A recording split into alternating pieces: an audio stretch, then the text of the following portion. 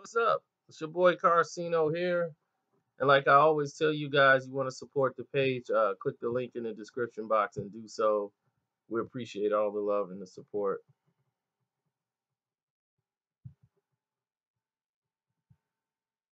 What more is there to say, actually, in actuality,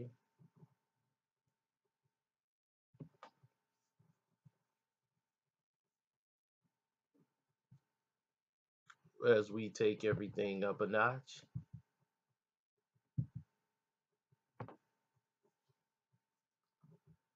John Wall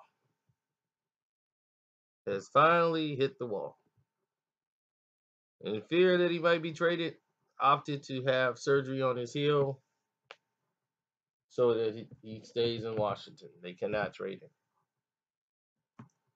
Very smart and wise move by John Wall.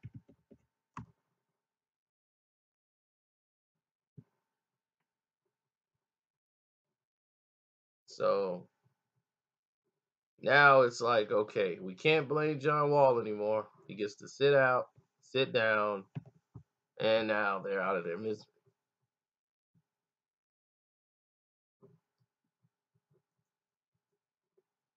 Well, look, the situation is this.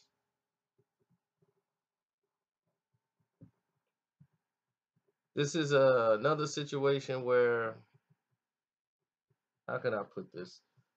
You walk in the locker room and the same players who minutes ago was like, all right, here we go. And next thing you know, you look around, John Wall is out of the picture. Claimed he's been in ailment for a long time. He hasn't been 100%. And it was about pain management. He's been playing hurt for a long time. He had a couple of DNPs. And the Wizards just gone ahead and announced that Wall's going to have season ending surgery to remove the damaged tissue around his left heel and Achilles tendon. Bone spurs, lodged in his Achilles, and that is pretty painful. As I've been told, that is very painful.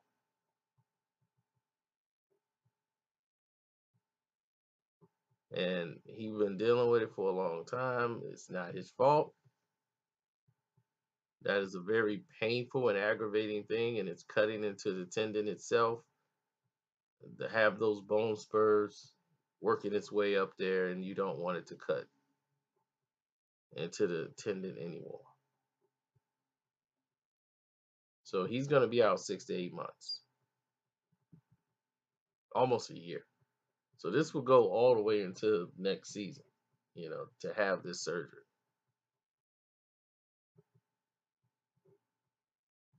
So to shut it down now, you're not making the playoffs. Everybody know that. So why even continue it?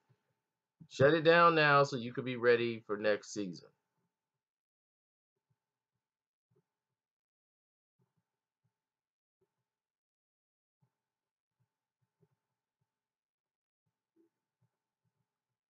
And let's talk about Trevor Ariza. Trevor Ariza has been there and changed absolutely nothing for the team. They're 2-5 since Trevor Ariza has been there. And of course, Trevor Ariza is eligible now to be traded again. And he might end up somewhere else. I'm kidding you not. This is the direction the team is looking at right now. And he's more valuable to a team that's contending. So picking up right now any assets they can for a guy who's like about to be 34 and a wingman makes more sense for them.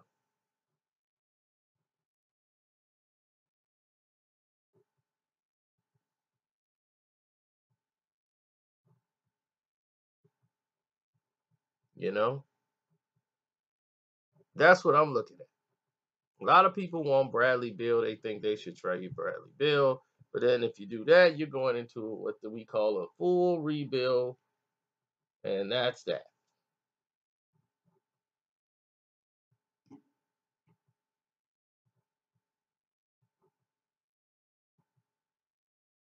Well, you got a free agency that contends with Kevin Durant.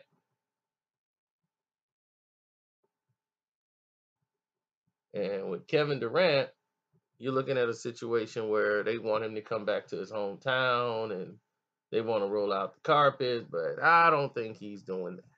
That's not. He might go to the Knicks before he comes to the Washington Wizards.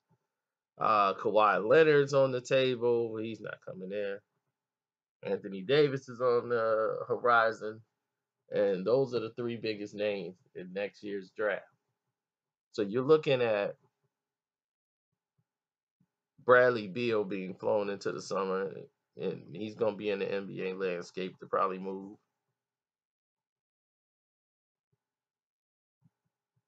Now, they beat the Hornets, and everybody's got their head down about the future of the Washington Wizards and where it's going to go. But see, the thing is, they possess some players that could go to other teams that could turn a team around.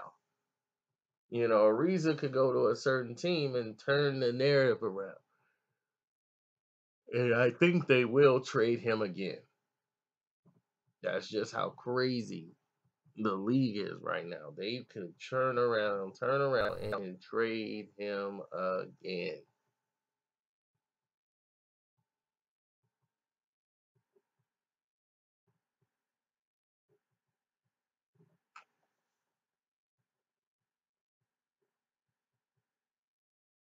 So now that John Wall's injury has been assessed, and a lot of people say it's, to keep him from being traded. That's true because had they tried to trade him, his injury, he wouldn't have probably passed the physical, and they wouldn't have been able to do this anyway. So the surgery was the best thing they could do with John Wall.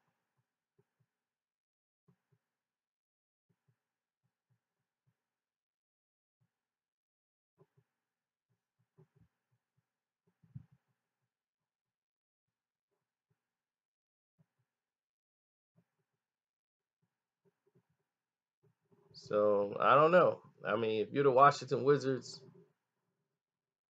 right now, they got a 9% chance of getting Zion in the 2019 NBA draft, but they're only what 2 games ahead of the fifth worst team, the Atlanta Hawks.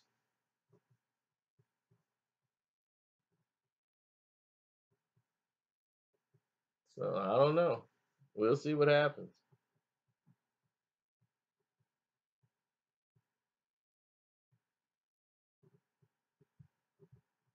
Touchdown, Chicago Bears. I'm out.